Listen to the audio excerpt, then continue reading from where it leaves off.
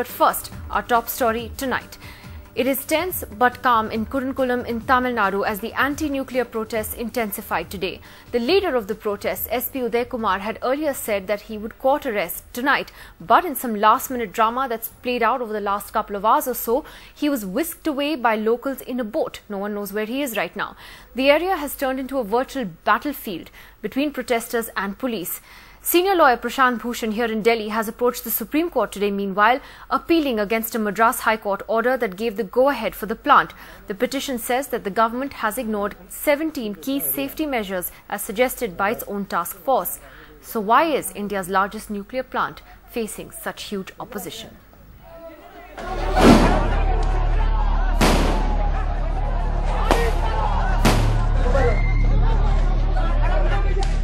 One killed. Burnt buildings, women and children lathi-charged, tear-gassed. Over 10,000 protesters gathered in this remote area of Tamil Nadu, vowing not to give in. But as these pictures transmit across the nation, why is India's largest nuclear plant facing such problems? Anti-nuclear activists suggest Kudankulam reactors can suffer the same fate as the tsunami-stricken reactors at Fukushima in Japan. The plant authorities say these reactors are among the safest in the world with a 400% backup. These systems also incorporate a unique passive cooling system to avoid a Fukushima-type accident. Anti-nuclear activists allege that adequate information about the project and nuclear power has not been provided to the local people. The plant authorities say 2 expert committees, one from the centre and another from the state government, has declared that the plants are safe. Anti-nuclear protesters say don't trust the reactors on the local population who don't want them in their backyard. Plant authorities say Tamil Nadu is awfully short of electricity, and once these come online, they will help solving the state power crisis.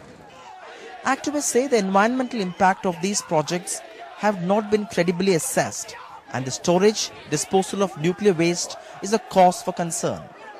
Government says this is untrue. Inbuilt safety features minimize the risk of any radiation leaks. The government accuses the anti-nuclear protests are funded by NGOs from America and Europe and says using children to spearhead the protest is abhorrent. Anti-nuclear protesters say the movement is funded by the locals, contributing their hard-earned wages, and accuse the police of instigating the violence. And so as these anti-nuclear protests spread, are the fears real or are they motivated? On the program with us tonight from the Congress Party, Lok Sabha MP and spokesperson Manish Tiwari, we have senior Supreme Court lawyer Prashant Bhushan, who's gone and filed a petition in the Supreme Court today against this plant. Senior lawyer Dushyant Dave is also with us. Gani Shankaran, senior journalist from Chennai, who's been following this story closely. And Mr. Krishna Prasad, the editor-in-chief of Outlook, is in the studio with us. Manish, let me ask you first. Earlier this year in February, the Prime Minister had first said that American NGOs were behind these anti-nuclear protests in Tamil Nadu. Then you heard the Home Minister yesterday repeating that, saying that some foreign NGOs are involved. But he goes on to say, I'm aware of these NGOs, but I'm not going to name those countries. Can you elaborate on this? I mean, why shouldn't the government then name who these foreign NGOs are if you're so sure that they're the ones funding these protests?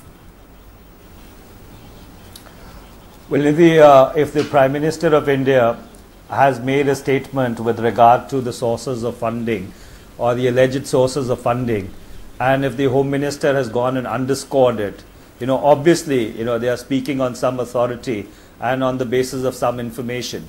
But having said that, allow me to digress to a larger point which needs to be made. I was listening to my very esteemed colleague Prashant Bhushan during a debate last night, and the point which repeatedly came through, since I did not follow it very closely, was that apparently what happened in Fukushima, where because of a tsunami and an earthquake, there was damage to the Fukushima plant and there was a release of radiation in the air. May I very respectfully point out that 80 kilometers north of Fukushima, there is another nuclear reactor called Okinawa. Okinawa was actually more closer to the epicenter of the tsunami and the earthquake. And Okinawa was not only not damaged, but incidentally, people who lived in that area actually went and took shelter in that nuclear reactor because they thought it was the safest place to be. And the efficacy of the design, the safety and security installations, was testified by the IAEA when they did an independent audit on Okinawa and Fukushima concurrently after the tsunami and the earthquake.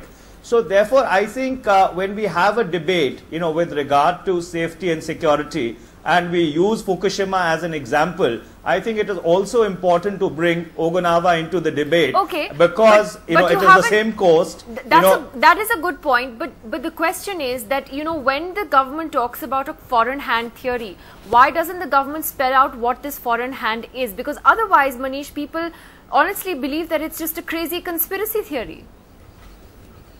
Well, I completely agree with you, Nidhi. I think that it is imperative that if there is evidence to that effect, that evidence must be put in the public domain. But having said that, there are certain sensitivities insofar as diplomacy is concerned, and you being somebody who's covered foreign affairs for a very long time, I think you're well aware of that. So therefore, if the Prime Minister or the Home Minister, does make a statement with regard to foreign funding, I don't think that they would do it lightly.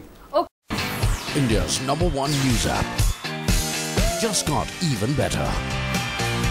Download NDTV's new app. Fully optimized for retina display. Full screen view. Faster response time. And Sudoku. NDTV's new iPad app. Download now.